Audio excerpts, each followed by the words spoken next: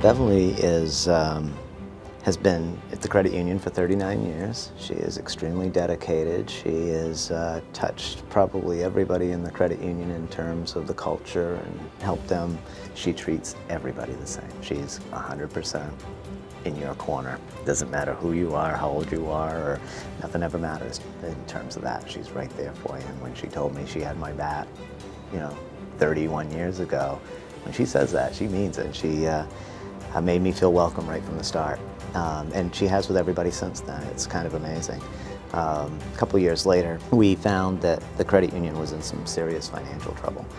I talked to Bev, I asked her advice. She looked at me and she said confidently, "Kenny, we can do this. I know we can."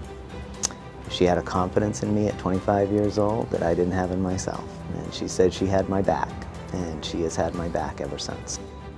It's never that employee-boss relationship with Bev. It's never, I'm answering to somebody else. It's more, hey, let's figure out what the best way to do things is.